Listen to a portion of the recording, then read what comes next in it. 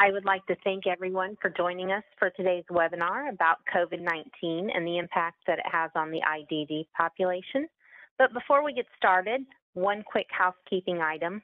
When you're submitting questions via the chat box today, please make sure to select all panelists. That'll ensure that the questions get to the right folks.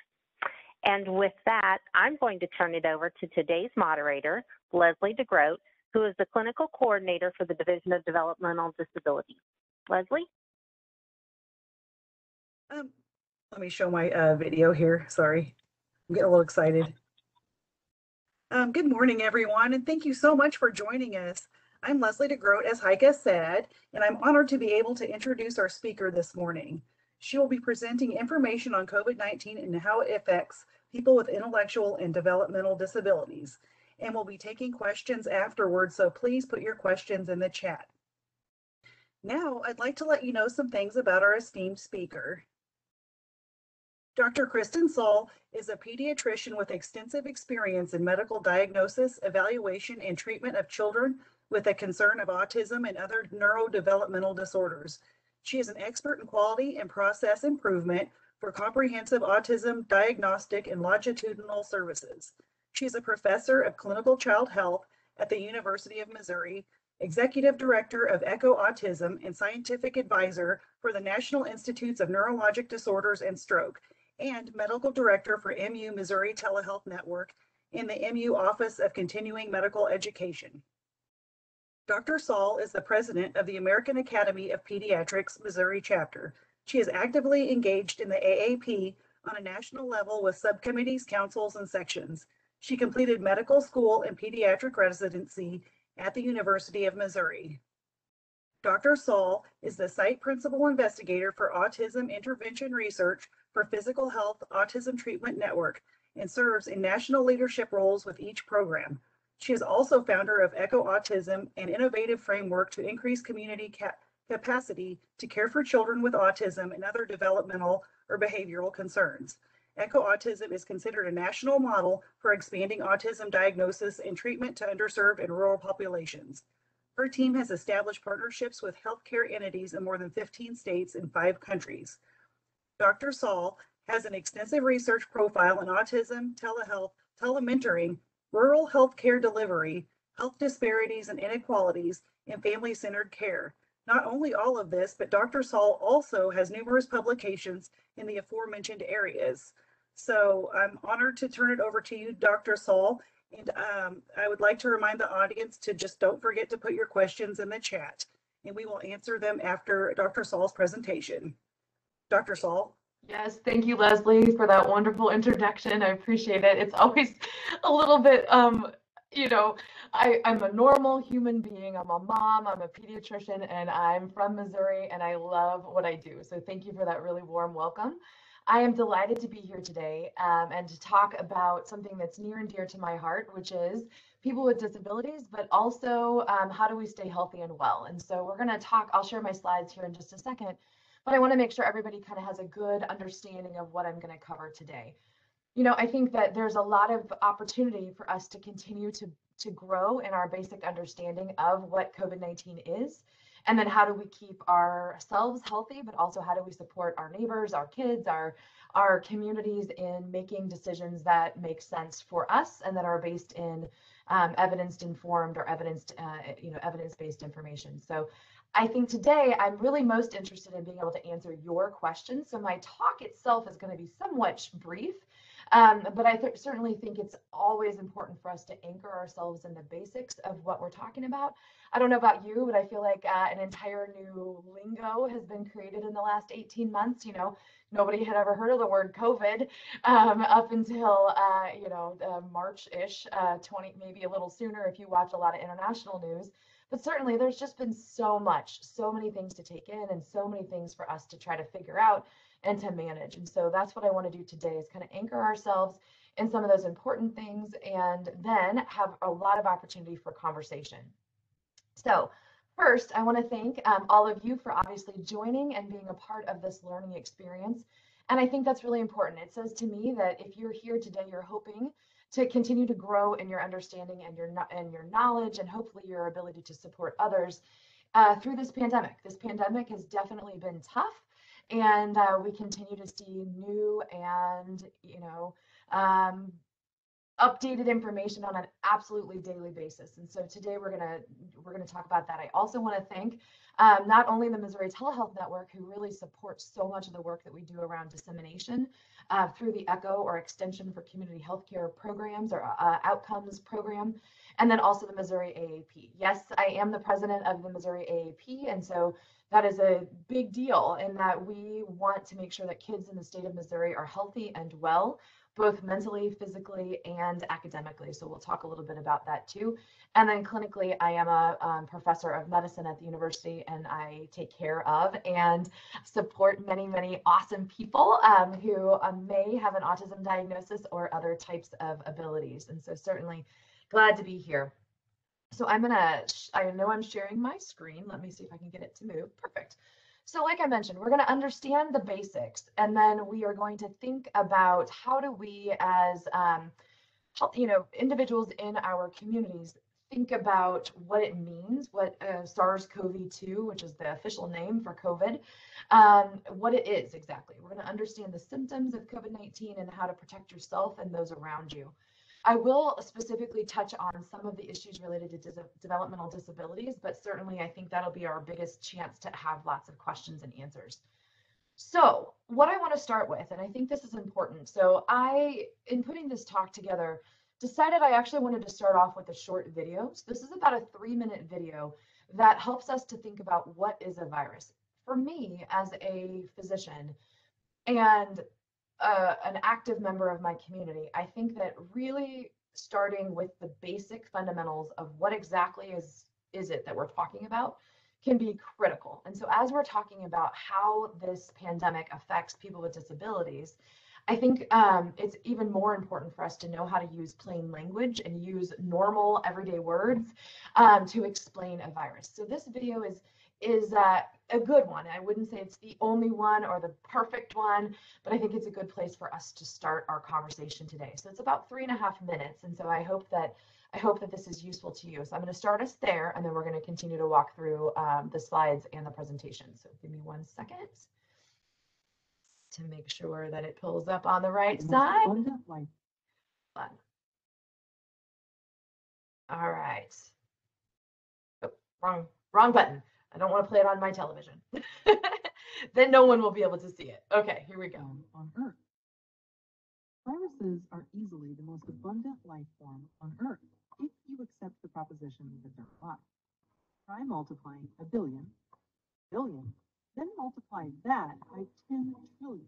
And that power is the mind-boggling number of individual viral particles estimated to populate the planet. Viruses come in many shapes and sizes, although they're all small and infect everything, including plants and bacteria. None of them work in precisely the same way. Is a virus a living thing? Maybe, sometimes.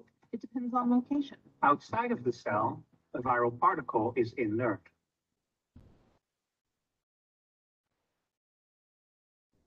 A virus can't reproduce itself, or, for that matter, produce anything at all. It's the ultimate parasite. Viruses travel light, packing only the baggage they absolutely need back into a cell, commandeer its molecular machinery, multiply, and make an escape. A virus's travel kit always includes its genome and a surrounding protein shell, or capsid, which keeps the viral genome safe, helps the virus latch onto cells and wiggle inside, and on occasion, abets its offspring's getaway. Some viruses also wear greasy overcoats called envelopes. They're made from stolen shards of the outer membranes of the last cell they infected. Influenza, hepatitis C, herpes viruses, HIV, and coronaviruses all have envelopes. These greasy overcoats break down in soap, which is why you should wash your hands often. For a virus to spread, it must first find a way into a cell. Penetrating a cell's perimeter isn't easy. Yet viruses have ways of tricking cells into letting them in. Typically, a portion of the viral capsid will have a strong affinity to bind with one or another protein, dotting the surfaces of one or another particular cell type. Viruses use proteins sitting on the cell's surface as docking stations. The binding of the viral capsid with that cell surface protein serves as an admission ticket, easing the virus's invasion of the cell. The viral genome, like ours, is an instruction kit for the production of proteins the virus needs. This genome can be made up of either DNA, as is the case with virtually all other creatures, or its close chemical relative, RNA, which encodes genetic information just as DNA does. Most mammal-infecting viruses' genomes are made of RNA. Another crucial protein or enzyme for viruses is known as a polymerase. Inside the cell, polymerases generate numerous copies of the virus's gene, hijacking the cell's molecular assembly line to produce capsid subunits and other viral proteins. Capsid, a virus's protein shell, self-assemble from their subunits. Freshly made copies of the viral genome are packaged inside newly made capsids for export. Sometimes the escape is violent and involves the new viruses printing through the outer membrane of the host cell, a process known as lysing. Enveloped viruses can escape by an alternative method called budding, whereby they wrap themselves in a piece of membrane from the infected cell and cloaked in these newly acquired greasy overcoats, slip through the cell's outer membrane. Even then, the cell having birthed myriad baby viruses is often left fatally weakened. And so I hope that that is somewhat helpful. I show you the video for a few different reasons. And one of those reasons is actually to demonstrate how much, frankly, detail and level of complexity there is in understanding a virus, but at the same time to remind us that that's why we have science and we have so many of the things that are happening around us right now. And so certainly when we think through all of this information that's coming out and all those words, and I will, admittedly suggest that that video is great, but I don't know that it meets the plain language mark that I would be hoping for. But I think the rest of these slides that we talk through today will help us to understand some of that complexity. Because one of the things that I know is that when I watch the news every day, and I like to watch a lot of different types of news channels to better understand like what people are hearing and or how people are getting their information, there's just a lot of stuff that's coming our way.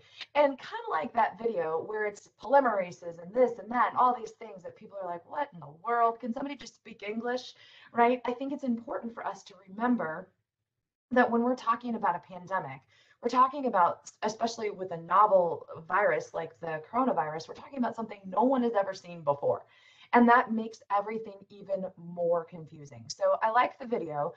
There are others out there that are made for children, and I chose not to show that one because I knew our audience today was going to be mostly grown-ups, at least as far as I know. But hello, if there are children here, and welcome, of course. And so certainly, I hope that was at least a little bit helpful.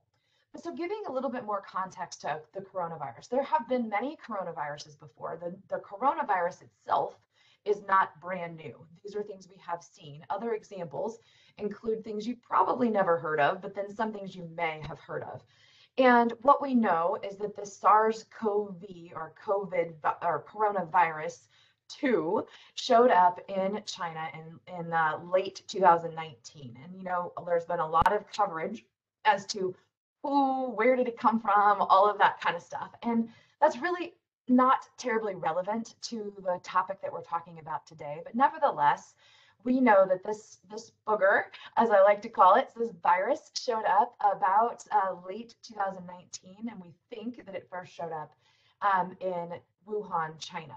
And so as that virus kind of made its way around the world, going from people in China who then maybe traveled someplace and then it got out, we started to see more and more people being affected. And that's what triggered the definition of a pandemic, which means people all around the world started to be affected by the COVID-19 virus and getting very, very sick. And scientists started to recognize this is something we've never seen before. What is going on? One thing that I think it's important to understand as we talk about the coronavirus is not just like what is a virus or what, all this stuff, because no one expects anyone to be a virologist or a scientist or any of those things, but there are a few important things to understand. The coronavirus, when you look at it compared to other kinds of viruses, it actually can be pretty infectious. So a lot of times people like to think about this in the context of the flu virus. Well, when we look at this little image here, you can see that one person who has the flu, so the flu is known as H1N1, or that's a type of flu. One infected person with the flu tends to infect another 1.5 people. Okay, so that's what this R naught, or fancy phrase for essentially a virus's ability to infect someone else. You look at Ebola, which many of us have heard about and are, it's pretty scary stuff. That one person who's infected with Ebola can then infect another 1.6 or almost 2 people. And you can see that there are other definitely more infectious viruses, but COVID up here in this top box still has quite a range of infection. And so when you have one person who's infected, 2.5 or 2.25 in this picture, people are likely to get infected because of that one infection. And actually this changes a little bit. I'm sure most of you have thought about the Delta, or heard of the Delta virus, and it's actually got an even higher, what we call, again, an R naught, or infection rate, so to speak. That's used very, very broadly. But it says, gosh, guys, the Delta virus, the Delta version of this is actually even more infectious than the version of COVID-19 that we saw last fall and even into the winter. And so as doctors, we are aware of, like, oh boy, right? This means we're going to start to see a whole lot more people getting infected. Does that mean every person who's in contact with a person who has COVID going to get the virus? No. But it does tell us, okay, but here's what we can expect. Based on the number of people getting this infection, here's what we're going to start to see. And we're going to start to see our hospitals fill up. And then, to be honest, that pattern has been very predictable, very, we can see it start to happen. And that's when things get really dicey and really difficult to think about, how do we support people who need us to support them? Whether that be a child, whether that be a person with a disability where they need additional significant supports, whatever that might look like. And so I'm hoping that by giving you maybe some information about the virus that maybe you haven't seen or heard before, that it might help to bring to light why people are so adamant about different kinds of mitigation or prevention strategies. And really that's what we're trying to think about now, is how do we prevent the ongoing spread? And I'll talk a little bit about that in a few slides, but I think it bears repeating. So when we talk about comparing flu to COVID, it's really like apples and oranges. And it's certainly important for us to understand that, yes, the flu can be super serious. And yes, the flu can, spread through a community pretty quickly, but it is much less infectious than COVID-19. And the flu has a shorter, what we call, incubation time. So that kind of actually helps us in some ways. When you have somebody who has the flu, we know that for example, if my husband had got the flu tomorrow, the odds of me getting it within the next couple of days are pretty high, but I'm going to know within a few days if I'm going to get it or not. Unlike COVID, that incubation period where there's time to be infected or time to show symptoms is really, really long. And that makes it even more difficult to kind of keep yourself protected or make sure that people around you don't have COVID, because that can be a big deal. And then hospitalization rates. So this, again, is fluctuating based on the variant. Right now, our hospitalization rate is actually a little bit higher. And so when we look at that, that means 2%, just 2 out of 100 people who get the flu get hospitalized, right? So tons of people get the flu and very few get hospitalized. But with COVID, you can see that that rate's quite a bit higher. So when people run around saying, oh, it's just like the flu, everybody's making this way bigger deal than it is, not so much, right? Like, not so much. You can see that this is a big difference. And then also when we look at the number of people who are dying from the flu versus COVID, again, this number has fluctuated. And right now we're at the higher end of this case fatality that we call it, because what we're seeing is that this Delta variant, or the Delta version, is much more infectious than the ones we've seen before. Some of us are starting to call it the original, the origin, just to kind of play around with Marvel and some of the, the superhero movies that we like to think of, partially because we're also stressed that we come up with silly little coping strategies like saying, oh yeah, the origin, the original, or the OG IDD, the original, original virus, if you will, actually was not as strong as what we see now. And people get confused because they're like, why is it stronger? I don't understand. Why is everybody talking about variants and versions and all of this stuff? Well, it's because viruses are smart. And so for those of you who did find the little video clip useful, to me, one of the things that I like to share with people is that every chance we give a virus, not just COVID, but any virus, to get us sick gives it more chances to learn how to basically beat our system. Doesn't mean they're trying to take us over. It doesn't mean they're alien invaders. Our bodies are smarter. However, the viruses are constantly learning. It's kind of like thinking about, I mean, to borrow a little bit of biology lingo, it's kind of like survival of the fittest. Now, we are smart. We are humans. Our bodies are so intricate and incredible. And yet viruses are out there to try to say, hey, I'm a worthy opponent, and they're trying to learn how to beat our system, our human body. And so every time we give it a chance to learn and to then turn itself into something different, so a new variant or a new version of itself, that is even more issue that we have to then face as humans, to be like, oh, dang it, now we've got to start not over, but we have to start thinking about this in even broader strokes. And so I think what then that turns into on the media side is nobody knows what they're talking about. Just last week, they said if we were vaccinated, we could take our masks off. Now they're telling us we've got to put them all back on. Some of that frustration and that change in messaging is because we are learning new information every single day. But why are we learning new information every single day? Because this little virus is infecting more and more people, and then therefore learning new ways to get us sick every single day. So we've got to figure out how to stop that. And so I hopefully thinking about this in this, viruses have been around forever, like the video talked about, and there are gajillions of them.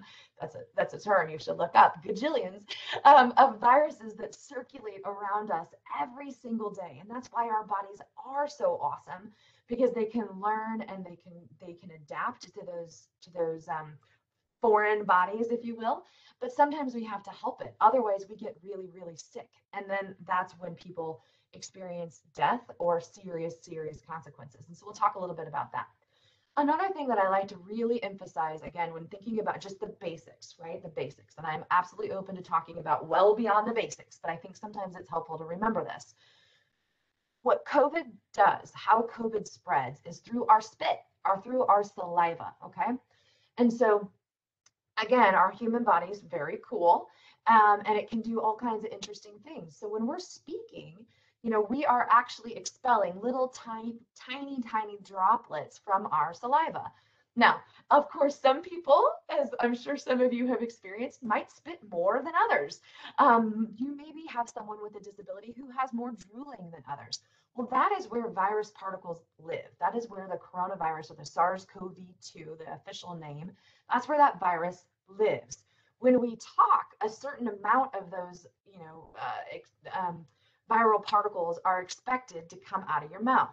When we yell, when we sing, when we shout, sneeze, all of those produce a higher force or velocity of virus coming out of our mouths, okay? And so that's why, we cover our mouths so that we can make sure that it's not spewing more spit at a longer distance. And so some of us have heard, I'm sure, the debate between, is it 6 feet? Is it 3 feet? Is it 27 feet? Like, what exactly is going on here? Well, the bottom line is it kind of depends. It kind of depends on what you're doing. If you're singing and you're really propelling that voice of yours out, that's going to send more saliva droplets out. That's a normal thing that we all do every day, all day long.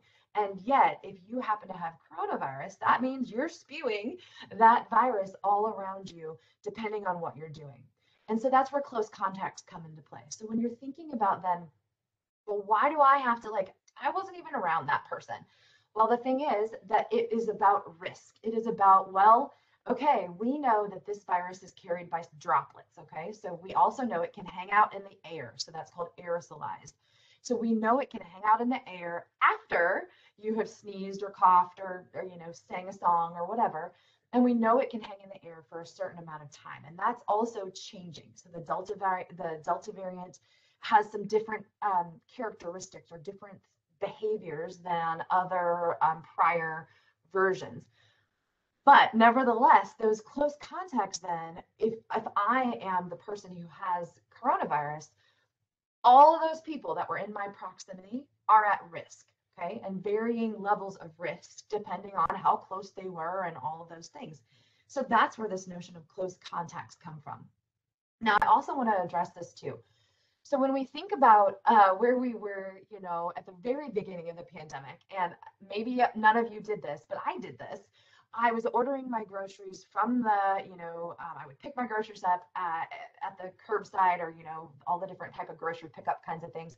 And then I would wash them all down with alcohol or, hand sanitizer, not hand sanitizer, sanitizing wipes, because at the time, we didn't know enough about how this spread. And so we were very concerned that the virus was lingering on surfaces for up to 3 days in some cases. I mean, I went so far, and I'm not teasing myself about this, but I was making sure that I was protecting my family, frankly, because I wanted to be able to see my dad, who is older, and I didn't want to do anything that could potentially, cause him to get sick. So we were putting our mail in a bucket, and not touch it. We had a whole rotation cycle of the mail coming in and then, whatever. So, now we know that it really doesn't spread as much on surfaces as we thought. It is all about close contacts and that respiratory droplet, as well as kind of our air around us. And so that then helps to inform our new prevention strategies. They're not so new, but they continue to evolve as we learn more about this brand new virus. And I can't emphasize that enough. I get it. It's annoying when you hear something new every day on the news about Fauci said this, and then now he says that, and then CDC said this, and now CDC says that. It's super frustrating, and I understand that completely. And yet it's partially because we've never seen this before. Not a living soul on this planet, unless they're over 100, has lived through a pandemic, a global pandemic. So everybody is trying to figure out what exactly are we dealing with? And the amount of information coming out is so extensive at every given, frankly, day. And so, in other words, yes, things have definitely evolved in the last 18 months since we've been at this, but we are getting so much better at understanding how this virus spreads, what we can do to protect ourselves, and how do we make sure we get through this to the other side. So hopefully that's somewhat helpful. So this is an example of this notion around choir practice, right? So one person in this choir, and this is an example, not a made up example, this is a real life example from the state of Washington. One person in that choir had COVID, okay? And then because of that one person, the whole rest of the choir was a close contact, and all the little yellow boxes were people who got COVID from that one exposure. And then the white boxes are the ones who didn't. So you can see that risk is high. Part of that is singing propels your voice, your saliva further. And so that's an important thing too. I like to tease that I'm really loud and very boisterous. So I would love for somebody to measure just how far my spit travels, because I bet you it's pretty far.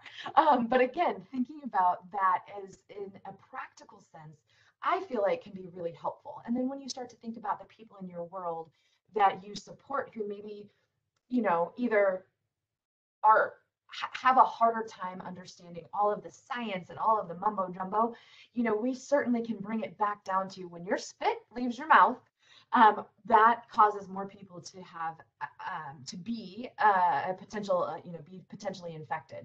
So that's stuff we can do. And so we can then use our deeper knowledge to support those around us who might need a more easy version of what we're talking about today. And so I hope that that's helpful. For me, knowledge is power, but I think accessible knowledge is power. So the more that we can help each other understand, ideally in as plain of a language as we possibly can, the better we can all do. And I think that also helps us fight misinformation, because misinformation right now is rampant. And I'm not here to admonish anyone, and I'm not here to lay judgment on anyone. And yet at the same time, it is so critical to make sure that where you're getting your information is reputable sources. But more importantly, that you as an individual understand how to take in information and decide, is this the information I need to know, or what else do I need to get, so that we can make that, that you can make a decision both for yourself and others about what you're going to do to protect yourself. I think that's a really important factor. So symptoms of COVID. This is sometimes a tricky one too, because COVID, again, I call it a booger for a reason, because it's a booger. Like it is confusing and it looks like other things. And sometimes you don't even have any symptoms and you're like, how in the world do I have COVID? What the heck, right? And so certainly all of those things can contribute to the confusion of what's going on around us on a day-to-day basis.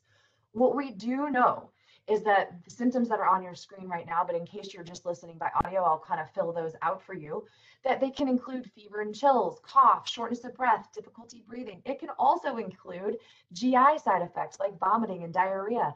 It can also include feeling really achy and blah, you know, kind of more of those traditional flu-like symptoms. But what we also know is that the loss of taste and smell is a very specific feature of COVID. And so that's an important thing to know. Specific means if you have lost your sense of taste or smell, your odds of having COVID are very high.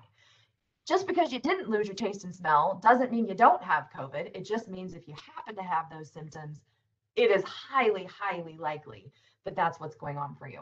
But again, remember, I said that incubation period in COVID is also very long compared to your common cold or compared to even the flu. So you can develop symptoms way late, which is partially why we have those long quarantine timeframes to make sure that we're not contributing more people with COVID out into the community. So certainly I get it, difficult and confusing. And it's also sometimes hard to know, well, are these my allergies? Is this just a cold? I think it's just this. I think it's just that. And so that's where, again, leaning into your relationships with your healthcare professional, whether that's a doctor or a nurse practitioner, asking them for guidance around your symptoms and getting tested is really critical to where we're at this point. So thinking about some of the information that's going around right now about cumulative child cases. So I know if you've looked at the news anytime in the last 24 to 48 hours, you are seeing headlines that talk about cases in children. Here's a really important thing to understand, and I think the kids are highlighting this better than anything else. This Delta variant is completely, okay, maybe not completely, but it is very different than what we were dealing with last fall and even last winter. So when we went back to school last fall in August and many, many places went virtual, it was because of the need to protect the elderly and the need to protect those with immunocompromise. We didn't have a vaccine. We had no meaningful way to protect anybody except for social distancing and masking. So at the time, using the information that we all had, and when I say we all, I don't literally mean I work for the CDC, but I mean when the experts had, they made those decisions, they informed their decisions with the information that they had and chose in many ways to have kids stay at home virtually. Now I know throughout Missouri, we have a plethora of experiences that families have had, whether it's in person, hybrid, fully in person, fully hybrid. I mean, last year, and my patients, I take care of kids from all across the state of Missouri. And so I've seen it all and I get it. And I know some communities had not even had a case of COVID, you know, in October of last year, like yet. And so I get how frustrating that felt. And also though, the more populous counties, for example, Columbia, where I'm at, St. Louis, Kansas City, things like that, we're seeing tons of cases, not necessarily in kids, but all around. So they made the decisions that they felt made sense. Fast forward 12 months to where we are now.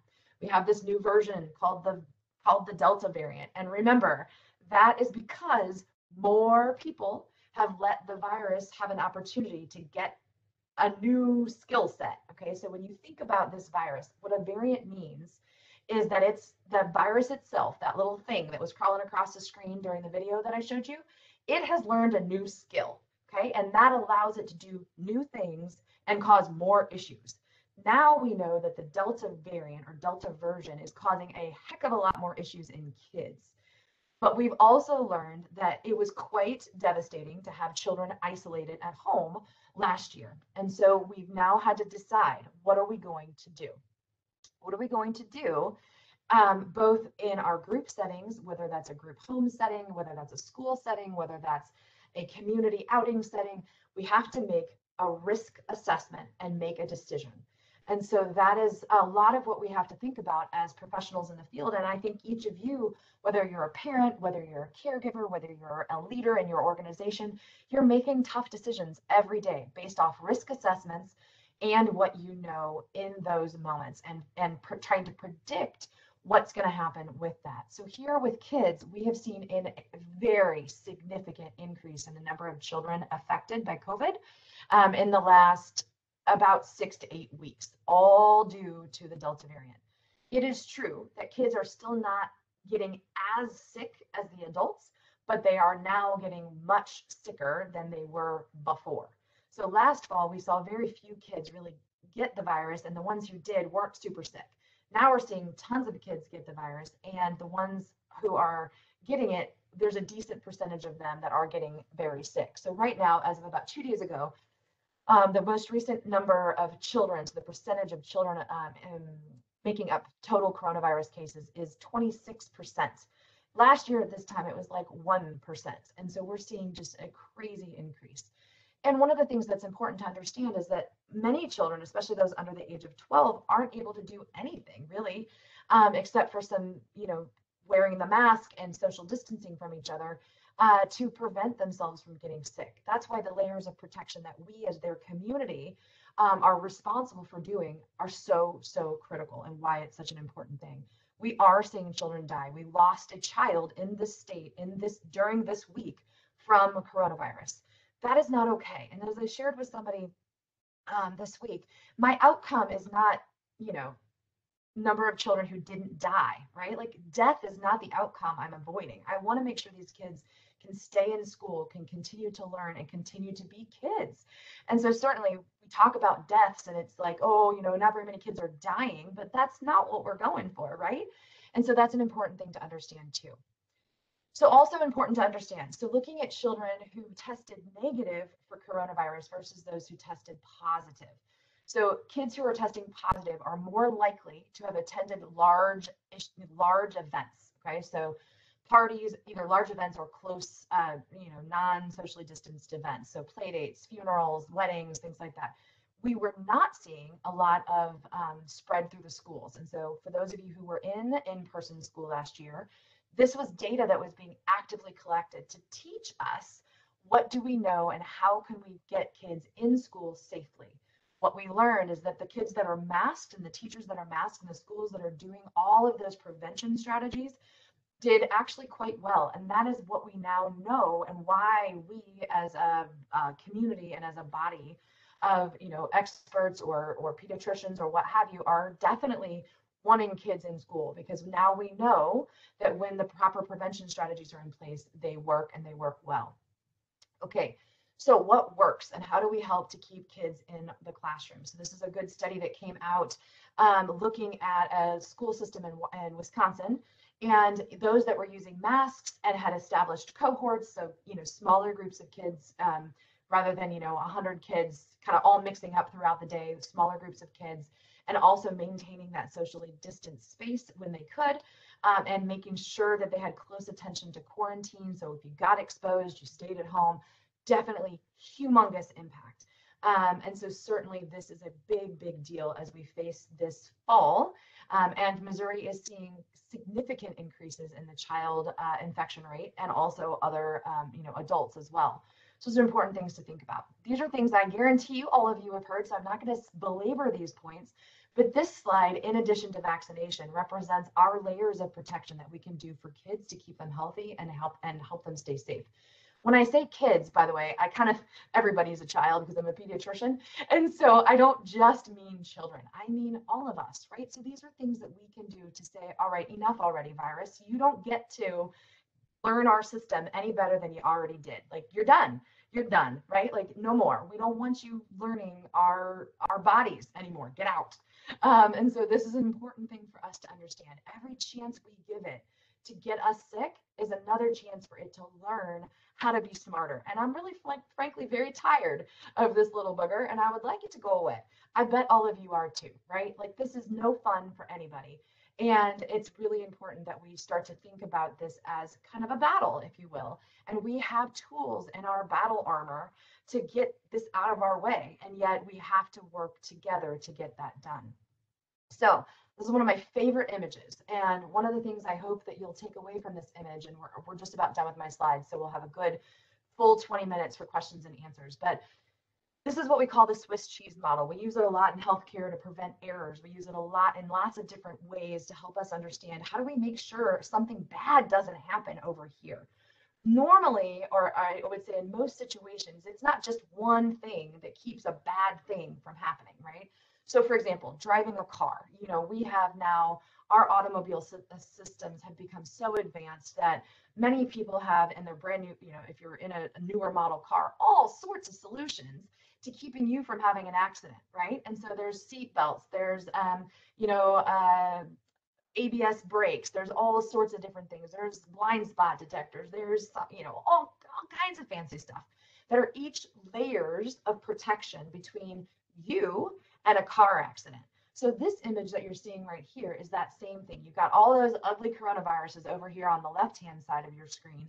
And then you have yourself at the end trying to stay healthy, okay? Picture yourself, you could picture your loved one with a disability, you could picture your child, it doesn't matter. Whoever you're trying to keep from getting sick. And then each of these little Swiss cheese slices represents layers. But guess what happens? Sometimes the layers line up and that Swiss cheese bowl lets a virus come through. Really, the only way to keep us from getting sick is to layer it up so that if it gets through the first three, it can't get through this, the fourth. Oh shoot, one did make it all the way to the fifth layer. Now what, right? So it's all of these different things that frankly helps us to stay safe in the grand scheme of things. And it's true, I get it. People are frustrated, people are irritated. Why do I have to do this? I should get to decide myself. I don't want to do that layer. I only want to do these 6 layers, or I only want to do this one layer and none of the other layers. I get that. But unfortunately, we are all part of the same world. And right now, we're also all part of the same kind of army, if you want to think about it that way, trying to battle the army of little buggers out there called the coronavirus that are trying to slip their way through to get us sick. And so one of the things that's important to think about, and as we're thinking about this both as grown-ups and as caretakers or caregivers or anybody in our community, these are real life things. This is not just, oh, she's spewing, the standard mantra right now. Not really. This is real, right? And people are dying, quite a lot. We have lost a lot of Missourians due to coronavirus, and it's devastating. And so these are the things that we can do to protect ourselves and then protect our communities. So the last point I'm going to say on my last slide is really about supporting each other. And when I think about supporting people with developmental disabilities, here's what I mean by this. So in my work, when I do autism and I'm building systems to try to improve access and create more equitable services for people with differing abilities, it's about being kind. And sure, people throw that around all the time, but being kind is a verb. Being kind is an action. Being kind is about inclusion, and being kind is not about just yourself. And so when we think about this, there are so many things that we can do to protect people who can't protect themselves. And really, when you think about it, there's all sorts of things that we do every day, especially if you're in the disability space. If you're a parent, you do so many kind things for your child and your family every single day. If you're in the healthcare field, if you're in the case management field, if you're in administration, you are always doing things that are about unprecedented kindness. This is no different. And so in our work as people who care deeply about individuals with different abilities, right? Not necessarily disabilities, but different abilities, we know that we can make a difference when we actually work together. And I get it. Like, I get it. I'm tired of this stuff too. And I get it. I wish I could just wake up and be like, whatever, I'm not going to do any of these things, right? It's obnoxious, frankly, but it's the bottom line and it's where we're at. And there are things that we can do together. one of the things I wanted to make sure you know about is that we have an ECHO, which is a virtual learning collaborative. So anyone can join, you can come and learn. So the COVID-19 and Kids ECHO meets twice a month. It is for leaders in our communities. We have lots and lots and lots of people engaged in this, but it's also for anyone who considers themselves a leader, because frankly, all of us are leaders of at least ourselves, if not our families or our spaces. So it's to come and to learn. It's not a place to shame each other. It's not a place to say, you're an idiot for thinking that. It's a place to say, this is what I'm hearing. What do I do? This is what I don't understand. This is what doesn't make sense. Help me understand so that I, as an individual, can make my best informed decision. So it's really about coming together. And so there are multiple different kinds of ECHOs about all kinds of topics. We have multiple ones for autism, but this one is about COVID-19 and kids, and how do we help support our community leaders, both in the school setting, the healthcare setting, and the public health setting, make evidence-informed decisions so that local decisions can have the information that they need. Those decision makers have the information they need to make solid and sound decisions. So I know I've actually talked a little longer than I anticipated. I hope it's been helpful, and I'm going to stop with my formal comments here and then open it up for questions. So I'm going to go ahead and stop sharing my screen, and then we'll go from there together. And I think Leslie might be helping me with questions. So I'm ready when you are ready. Yes, I sure am. And thank you so much, Dr. Soul. That was awesome information and presented in such a relatable, understandable way. I appreciate it. Yeah, that was great. Thank you. And so far, there's not anything in the chat. So people, please just feel free to ask anything. We're here to answer questions. Yep. And I'm going to so while we're waiting for some questions to come in, I'll answer a couple of things that I hear pretty commonly. So one of them, and I'm going to make a couple of these very specific to people with developmental disabilities or disabilities. So it is true that our data, meaning the data we have worldwide, demonstrates that people with disabilities are at higher risk for getting COVID. I'm going to repeat that. People with developmental disabilities are at higher risk for getting COVID. There are lots of factors in play there. Some of it has to do with your own, a person with disabilities maybe not having as easy access to testing or to care and treatment. Some of it has to do with group settings. Some of it has to do with self-care. There's a lot of factors that go into that, but nevertheless, people with developmental disabilities are, period, at higher risk for getting infected and getting significantly sick. So that's an important thing to understand. And what we are seeing is that it's not always related to another underlying health condition. So for example, people like to say, well, it was really their Down syndrome. And I'm like, well, I mean, it may have contributed, but at the same time, it's still COVID that landed them in the hospital, that landed them on a ventilator, that landed them to not be here. And so it's important for us to understand that there is a higher risk. And so that's something I wanted to make sure people heard. And I see two questions. I'll take the first one. I do this all the time. So Leslie, we can just bounce back and forth. Does that sound okay? yeah, that sounds fine. I apologize. I was not seeing them. No, it's fine. I see them. So it's okay. Good. And then okay. So okay, someone asked, is there a recommendation yet for boosters for people with IDD? Great question. So here's the deal, and this I will readily acknowledge that this is a muddy point right now. I like to talk about muddy points because those are things that are like, wait, what? So here you have the White House administration saying, we want you to get a booster. Okay, but then the FDA and the CDC have not officially, especially the FDA, have not officially blessed the booster yet. So there's a big kind of like, what? So here's the deal. Yes, it is going to be recommended officially that everyone receive a booster so about 8 months after they got their last or completed their vaccine cycle. And yes, people with IDD are in that same lot. Here's where we're at right this minute. Right now, boosters are recommended for people who have underlying health conditions like cancer, like an immune deficiency, things like that, like significant asthma. There's a list on the CDC. But yes, it's true. Here's going to be my bias, and I'm going to tell you this. Now, you can all go repeat me if you want to, but it's my personal thing. Oftentimes, people with IDD get left off that list. Okay. And so we know they're at a higher risk, and yet they aren't always included when thinking about medical risk factors. So I would encourage all of us to make sure that we are strongly advocating for people with IDD to receive those boosters because they are at higher risk. So don't call the FDA on me, but I know I've got 113 people listening to me, and I'm completely okay with that. But the bottom line is you are at higher risk, and it is important to protect them just like everybody else. Okay, thank you. Now I do have some questions on here. One question is, how do you keep yourself safe as well as your immunity? Wait, hang on just a second. A question I have is, how do you keep yourself safe as well as keep your immunity built up, being always masked and staying in? Great question. So the bottom line is that our bodies, so I'm assuming most people aren't spending in 24 hours in a mask. Like I'm assuming there's going to be a good at least 6 to 7 hours of time that you're I'm saying that because it's a joke, because that's all I sleep. And so I'm assuming you're not sleeping in a mask most of the time. Viruses and bacteria are around us everywhere. We just don't see them. And we also don't usually get sick because our bodies are fighting them. That's what's so cool about how our bodies work. However, remember, coronavirus is brand spanking new. Our bodies have never seen it before. So the masks are to protect us from that.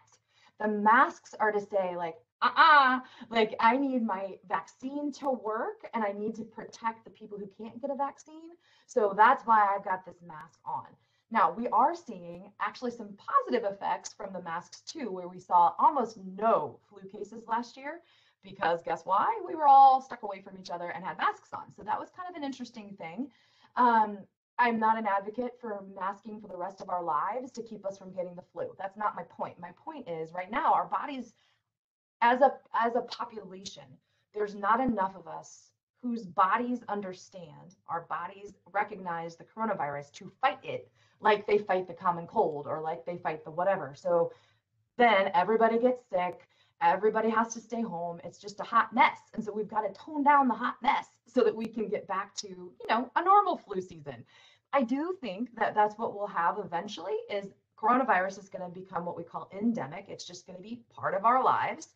And we will have eventually learned enough, meaning our bodies have physically learned enough. Enough of us will have taught it through the vaccine or through natural immunity to have it be a normal thing, right? Like that's going to happen, but right now it's not there. And so that's why so many people are sick and dying. Okay, thank you for the question. Another question, are annual flu shots recommended this year as well as boosters if available? So great question. Yes, please, please, please get your flu shot because here's what I know. The flu is coming. And because we are not as restricted as we were last winter we had really not strict, but most people were doing a lot of social distancing. Most people were, wearing their masks all the time. Again, most, not all. And I get it. I get that there's differences there. However, this year we're back. And so that means flu is going to be back, and flu plus COVID is not pretty. Both from a personal perspective, like if you get the flu and COVID at the same time, you're going to be hecka sick. And so that's going to be an important thing to understand. And so, yes, please, please, please get your flu shot. Definitely important, and nothing changed related to getting your regular vaccines that you would ordinarily get. Great. A great question. Here's another one. Is there a good source of information regarding the booster? We have been sharing information with individuals and families.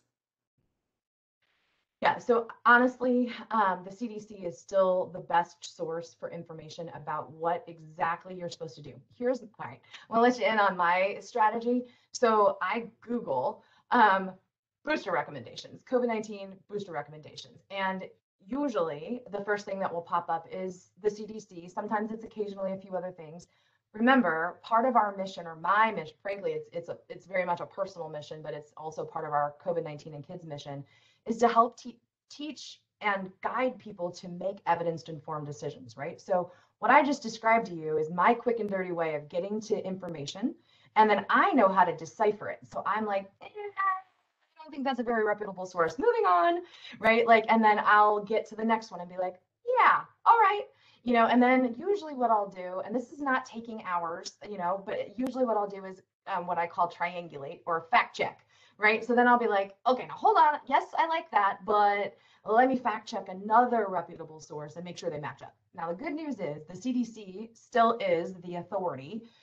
I get it. There's been a lot of difficulties because a lot has fluctuated and it's damaged the kind of trust in the CDC. Nobody, I think, is denying that.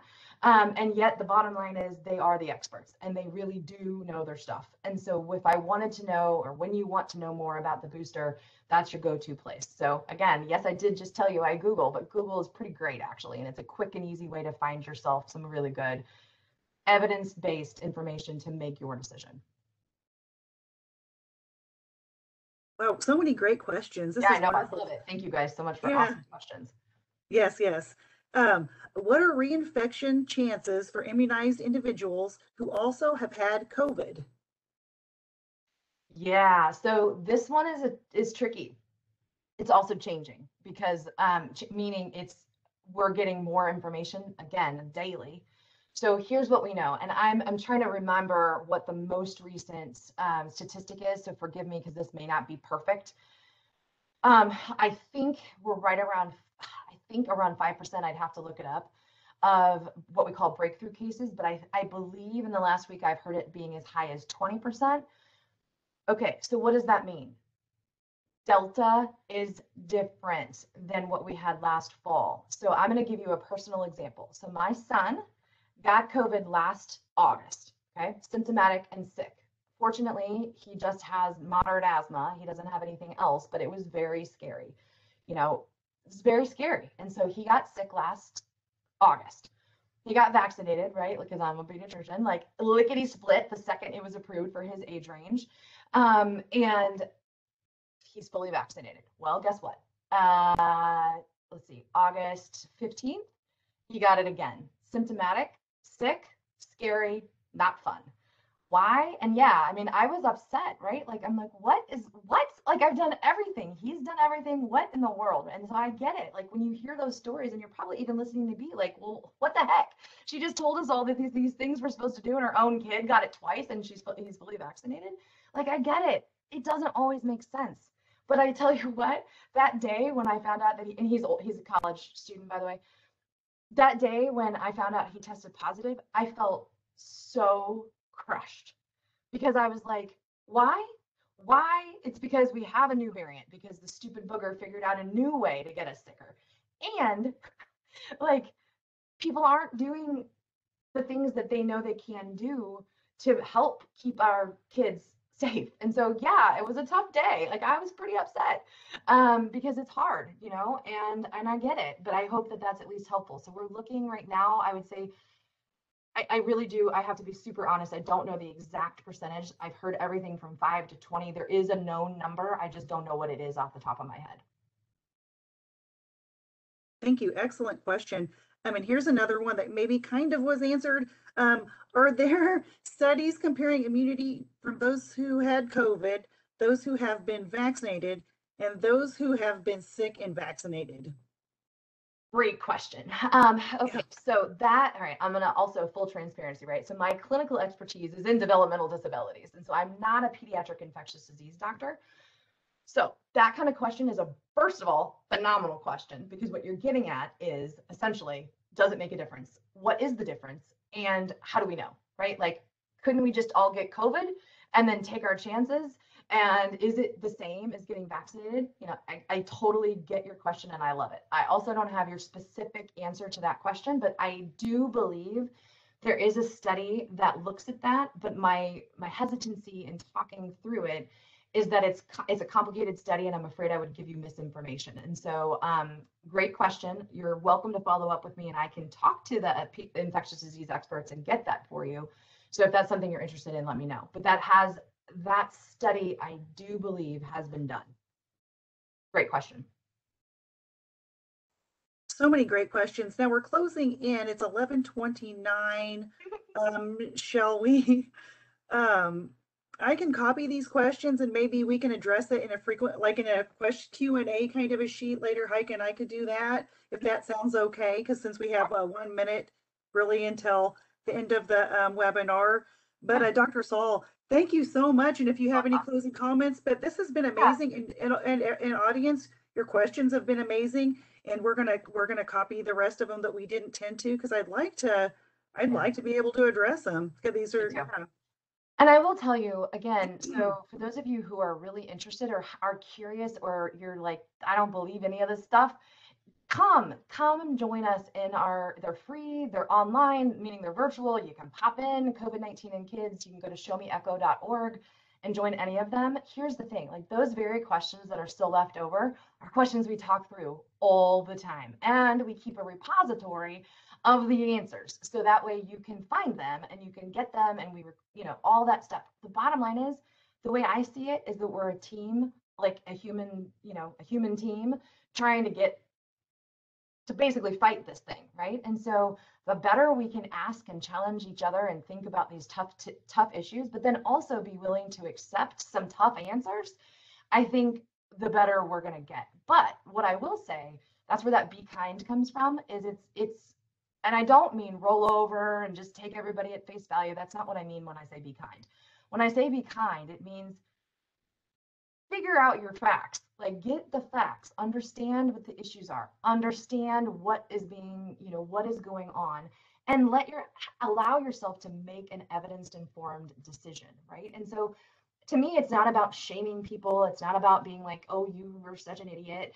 Yes, I did use that word, but like, it's not about that. It's about us coming together and figuring out like, okay, well, how are we going to get over this? Because this is getting really old.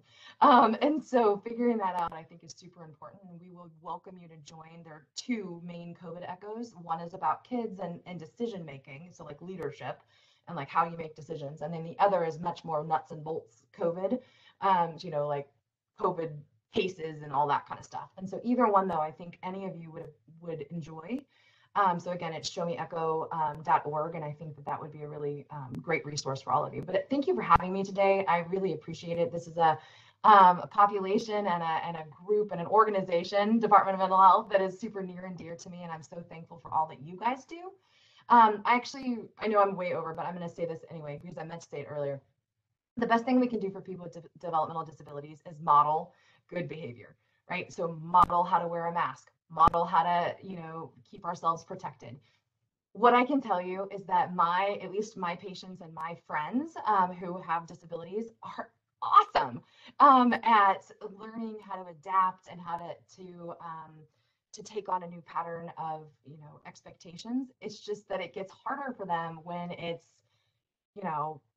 well, you wear a mask today, but you don't tomorrow, and then you wear it again tomorrow, and then not the next day, and you wear it here, but not there, and that's what's tough. And of course, I'm speaking from the lens of autism at the moment, so that predictable pattern, but I think that goes for all of us. I think if we really think about it, that's probably what we're all frustrated with, is like, which is it? Would you make up your mind?